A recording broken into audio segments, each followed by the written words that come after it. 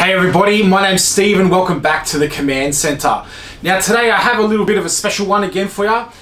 We've been running this channel for about a week so far and we've already reached over 20 subscribers. Now that might not sound like a lot, but that's a lot for a week.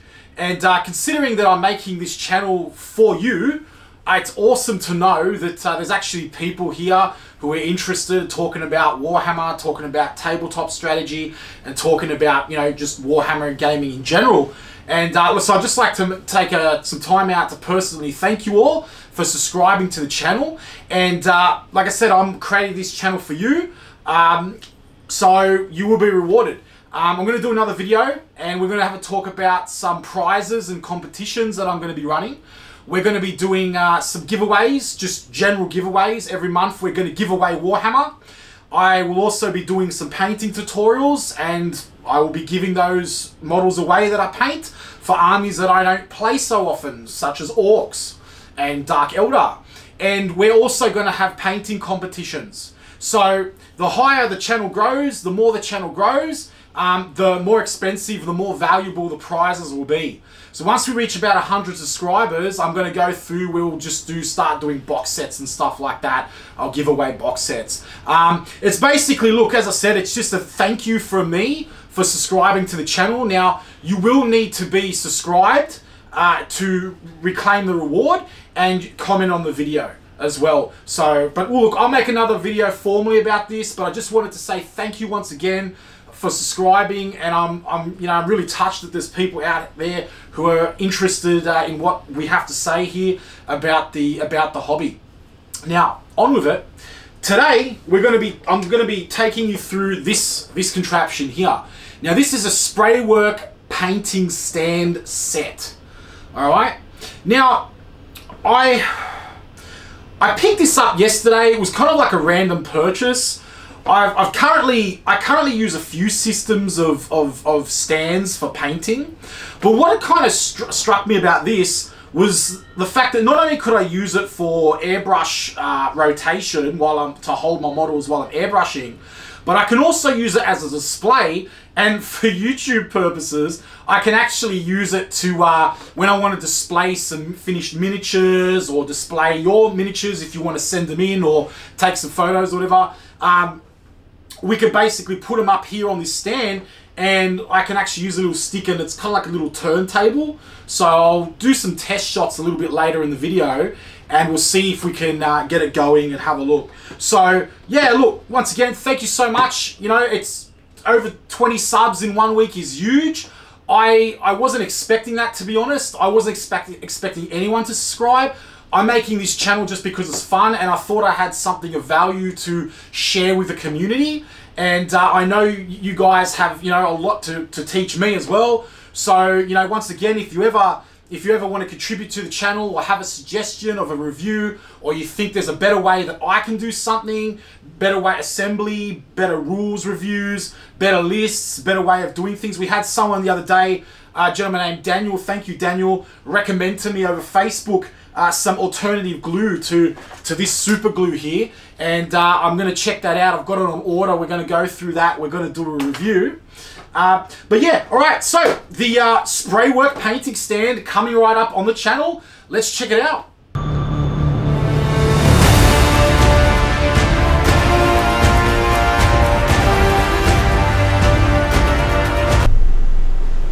Alright, wonderful guys. So what I think we'll do with this video, I'll just unbox it in front of you, we'll have a look through the contents, and then I'll switch camera angle and we'll basically have a look at it in application.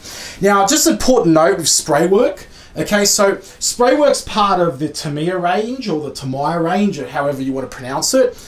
Those guys do some pretty wicked products. Now, not many people know about the Tamiya range. Tamiya range is essentially a fine scale modeling range. It's old school. It goes back to like the tank modeling art forms and, you know, planes and things like that, like the classic traditional model sets. And they do some fantastic gear that expands upon outside of the Citadel ranges. We're also going to look at some of their airbrushes later as well. There's a Spraywork Precision airbrush, which I own. I lost the nozzle for it. It fell down the sink when I was cleaning it, and it's a very, very fine precision airbrush, especially awesome for painting miniatures, you know, namely Warhammer. All right, and we're going to have a look at a few of their products, also their airbrush cleaners, things like that. They also have some pretty sweet metallic paints as well. You can mix them around, clear paints. But look, we'll get into that a bit later. But one of the tools here right now is a Spraywork painting stand set. Okay, now it's actually pretty cool. All right, so you've basically got, there's two modes for it. There's the dais mode, which is kind of like this turntable, and I'm imagining, I've never used this before, so hopefully it's going to be good. And, you know, I'm thinking like you can put your model here, you can also put like sticks up here, you can put sprues up here as well. I'll just grab, you know, something to point with. So basically, you know, you can stick your little things in here. You can stick stuff up there to prop the models up as well, which is really cool. And this dais actually rotates, and it actually rotates. You can actually rotate down the bottom. I was kind of playing around with it, and you can actually push it along like that and make it spin as well. Now, really, it's there so that you can, you know, have easy access to your model while you're airbrushing, while you're painting. But, you know, you can also use it as a display turntable as well for video purposes, which is primarily what I'm going to be using it for. Now, this one here, it was like $29. Okay, so where I picked it up from, which was Hobbyco. I'll have a look later. I'll see if they're on Amazon. If they are, I'll chuck a link down below and you can grab it from there, or chuck it out on eBay. I'm sure they're available everywhere. Okay, and then the second mode is just kind of like this pin mode here. All right, now this pin mode is going to be really good for your actual infantry or your smaller sort of models. You know, to sort of display it on. And this is, I'm thinking this is going to be better for sort of like your vehicles. So if you're doing up like a Land Raider, or you're doing up a Predator or something, I've got a Predator here, and we're gonna have a demo of it once I set it up. Now, hopefully it's not too hardcore to set up. But so let's have a look here. All right, so just unbox this like that, and we can see here that it's pretty simple. This looks like it's a stand here. Let's get a grip on this. I don't want my custodes flying off the table. I'm just gonna move this here, just unbox this like that.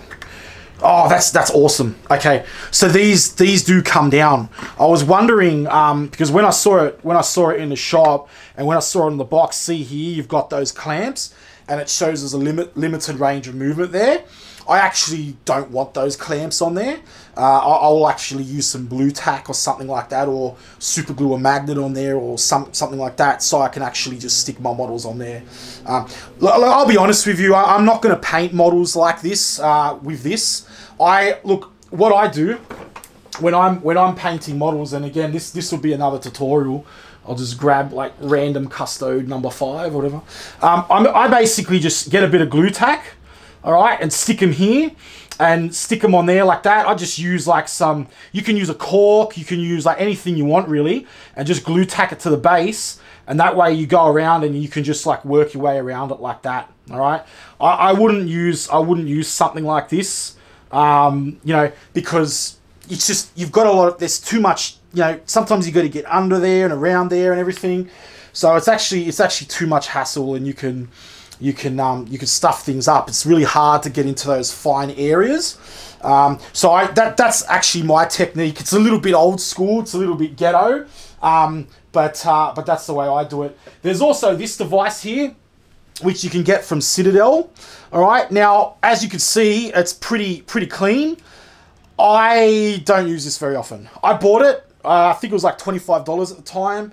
I'm not sure if Citadel still do it, but you know, I'll check it out and put a comment in the notes to see if they still do it or not. But it's kind of like a gimmick. It's one of those, you know, sort of like Games Workshop gimmicks. Now, there's nothing wrong with it. I know a lot of people do use it, but it's not my bag, and I'll explain to you why. All right. The reason is I'm one of those people that basically like to paint the base, all right, separately to the model. So that way, when I paint the base separately to the model, I could get into like all those resources and things like that, okay, in there. Now, the problem is with this guy is that if you are like me and you do that first, then what happens is when you go to put your model in here, I mean, number one, if it's anything bigger than a 25 mil, right, it's really going to stretch this up. The problem is that you put this guy in here. I mean, I don't even know if it's going to fit. All right, it does fit, like, with extreme, like, pressure.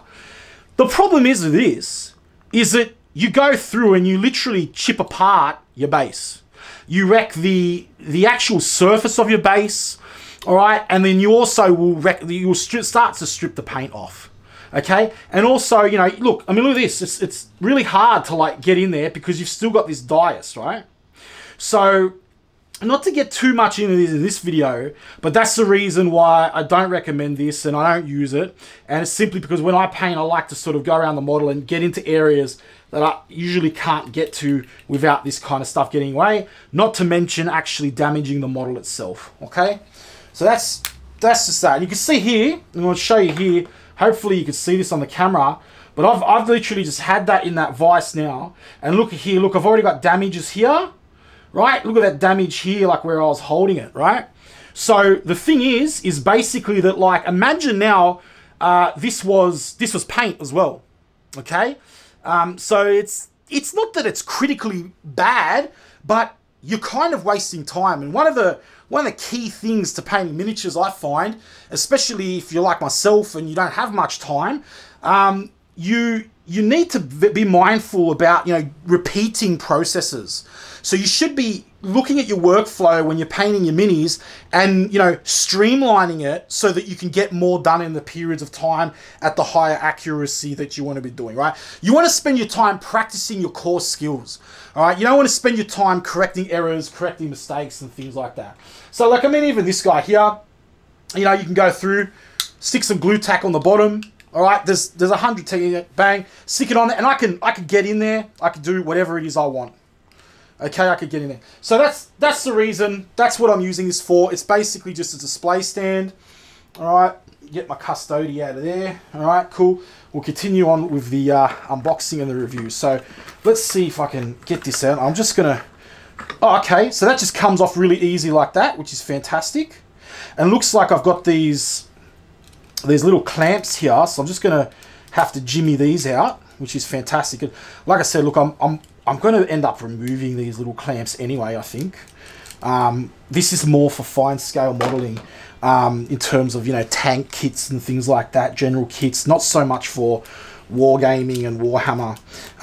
But, you know, and that's great too. You'd be surprised, most of the skills, when you see those super professional Warhammer painters and everything, that's where they mostly learn their skills. They come from fine scale modeling. I'll be honest with you, like, you know, when you go watch those GW tutorials and things like that, they're okay for beginners, but they're not going to teach you like the real stuff. They make a lot of mistakes in there as well. So, okay, there we go. So that's that. Can I get these to... Oh, okay, so these little pins pop out, and then you can like place them down in different positions, which is cool, I guess. And then, or they're like locks, so you can just take it out and then you can just have these swivel. I don't know what that is gonna hold though. Like I can't really see this holding much at all, to be honest. So, but anyway, it is what it is, right? So let's put that down here. All right, and then take this guy out. Now here are your clamps, stock standard clamps. Those will come in handy for something. Just chuck that over there. And here's your platform, here's your dice. You see here how it actually rotates? So this is going to be really awesome for me because I'm going to put my camera like on the table and then like cut this bit off, and I'm just going to like sit there with something and just be like, and just like rotate it around. So, hey guys, look, if there's anyone there with another YouTube channel, maybe that's a tip for you. You know, you might be able to do that, or maybe you just want to cut some show reels to show your mates, or, you know, for whatever reason. I just thought this is a really handy tool.